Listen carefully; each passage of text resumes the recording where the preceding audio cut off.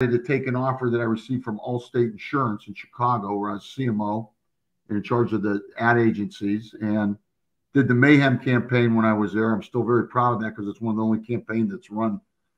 We created it in 2010. It's still running strong. You are the man responsible for the Mayhem campaign. That is one of the greatest marketing campaigns ever.